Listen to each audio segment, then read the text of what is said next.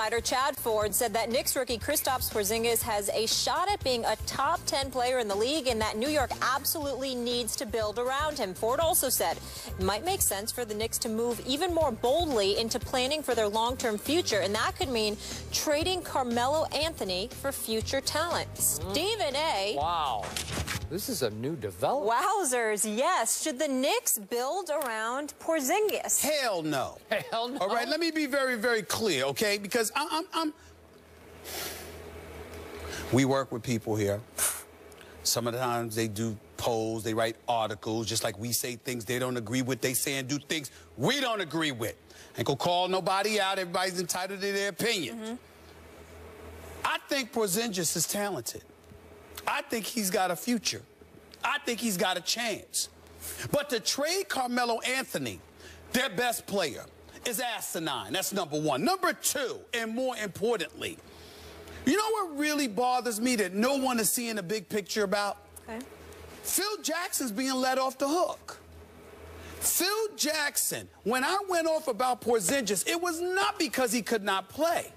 It was because he was perceived as being a project that would be ready to produce in 3+ years.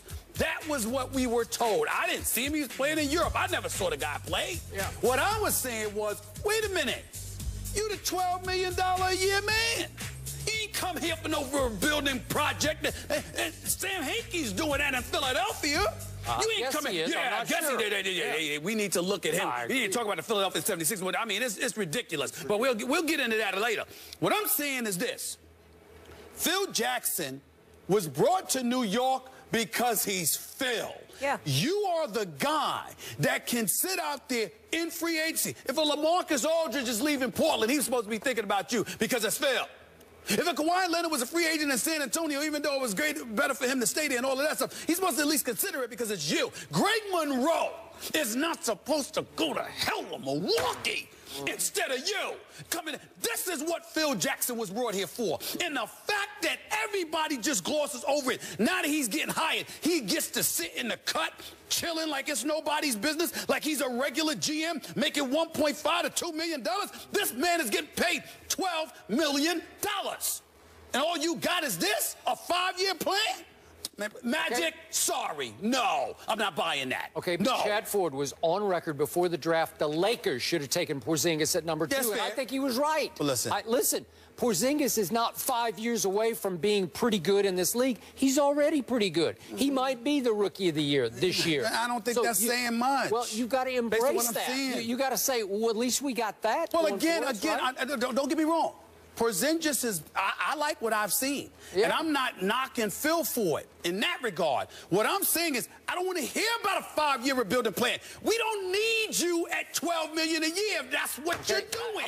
You're supposed to, that's why I work. Okay. I can live with that. All right. That's what I want to hear. I want to hear the 5 years. Do I look like I got 5 years? Okay. But I'm seeing I'm seeing Dirk who can play some defense. That's what this kid is. No? Dirk? Yeah. Did you just say Dirk? I did say it. I just said it. Oh, you just insulted Dirk Nowitzki? Yeah, I didn't insult him. Knicks rookie with at least 3 double-doubles in his first 7 games since 20 Patrick years old. Ewing did. He's 7'3" and can move. He better do something. We got to move on. Wes Welker had finally found a place to play, and we'll tell you where it is after the break.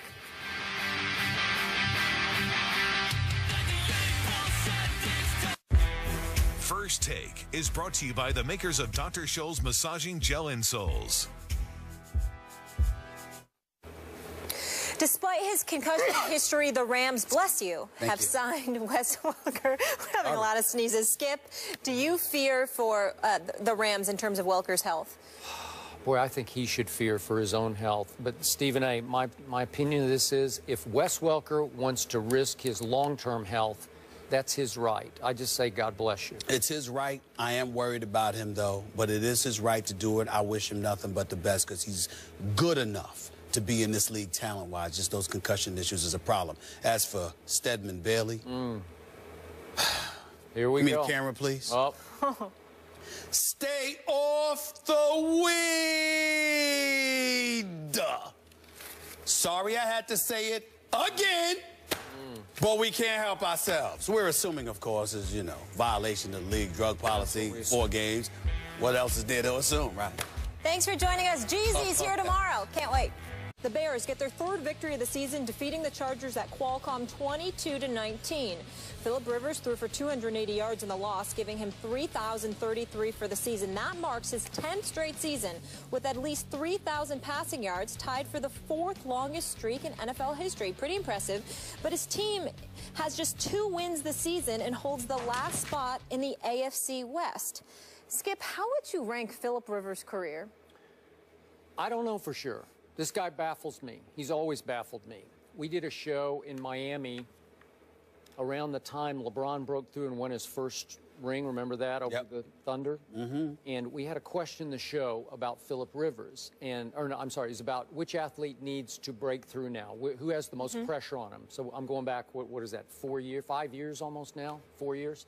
And I picked Philip Rivers. He needs to validate his sort of top 10 ranking as a top 10 or even top 5 quarterback statistically with something big in the playoffs, a big playoff run.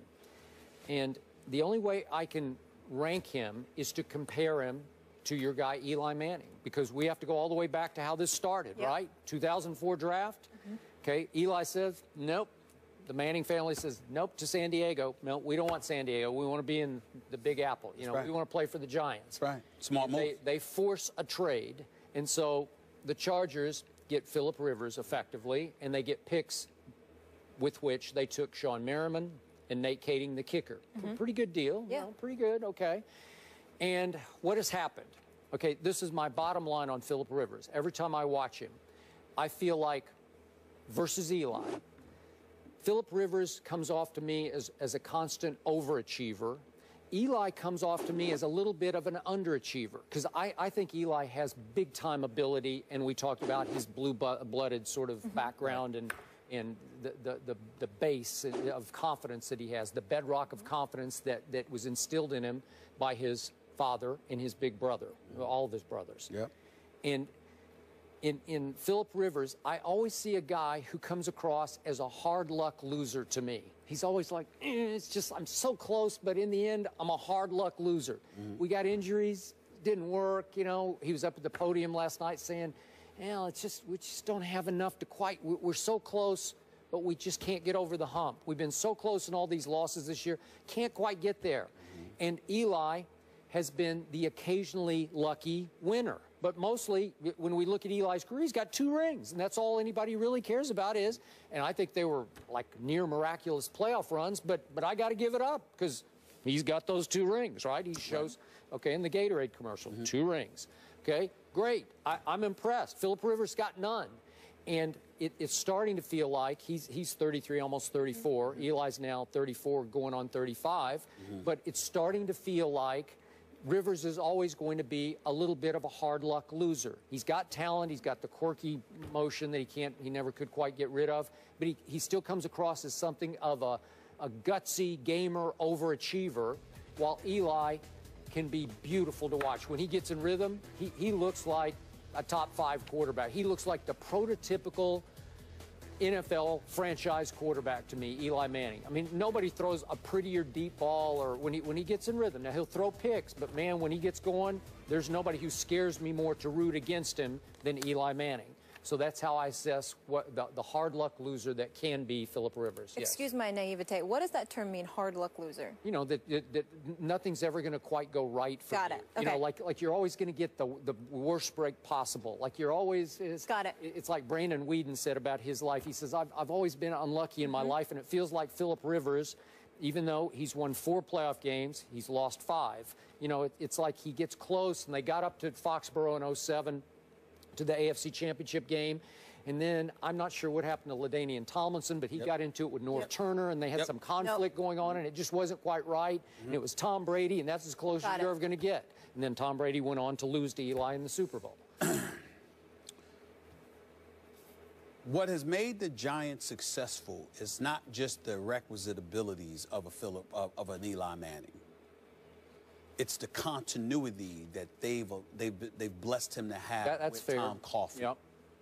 I've lamented on at least 2 occasions that Tom Coughlin should have lost his job over the years. Missing the playoffs 5 of the last 6 years, et cetera, et cetera. Before he won the Super Bowl the first go-around in 27. in 2007. Yeah. He was on a hot seat, okay? And then they went on and they won the Super Bowl. The point that I'm trying to make to you is that somewhere along the line, the franchise thought about Eli Manning and trusted Tom Coughlin because of Eli Manning. If a quarterback change had took place, I think Coughlin would be gone. And the reason why is because if Eli's your franchise guy, then you have to have the guy there that he's most comfortable with and who can get a lot out of him, which is Tom Coughlin, who we all know to be an exceptional coach. I'm just thinking about his record. Certainly not questioning his competency in any way. When I think about the San Diego Chargers, Skip Bayless, you know what I go back to, man, that I can't let go of to save my life, Skip?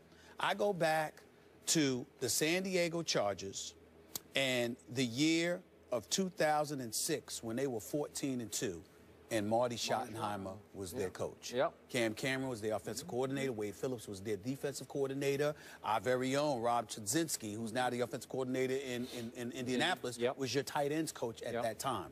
They are 14-2. But they lose in the playoffs. They lost their divisional playoff game. They immediately make a change after the 14-2 season, apparently because Al Smith wasn't getting along with Schottenheimer and all of this other stuff. Who'd they lose to? Do you have it right there? I'm sorry. I can punch it up in just a second. That's fine. Don't worry about it. All right. It's all right. It seemed like okay. they lost to... No. I mean, I'll give it to you. I'll give it to you right now. They lost to New England.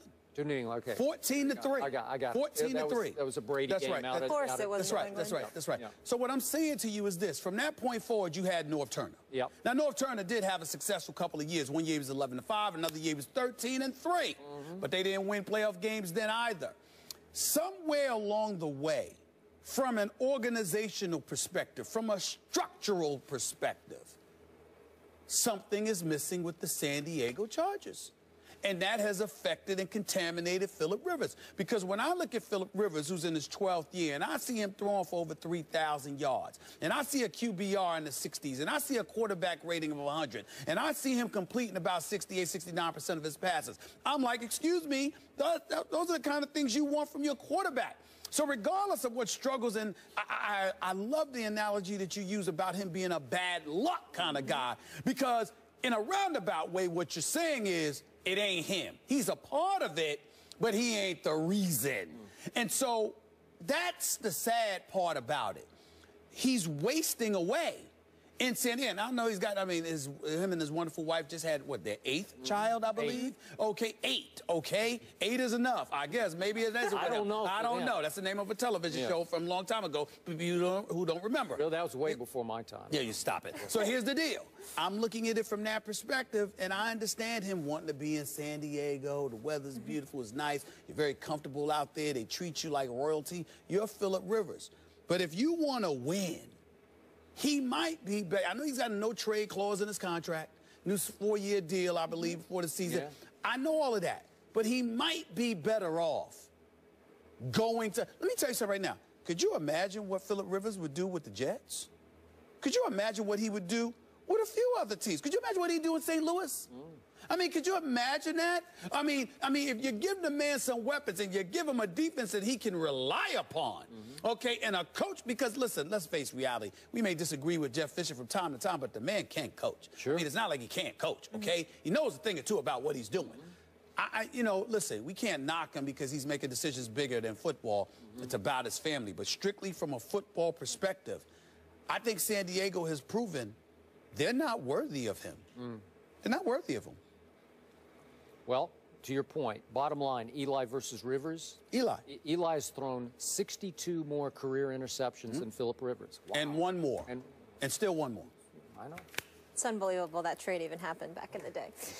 Moving on, Kevin Durant returns home tonight to play the Wizards. How should the fans greet the soon-to-be free agent? That's the discussion on the other side.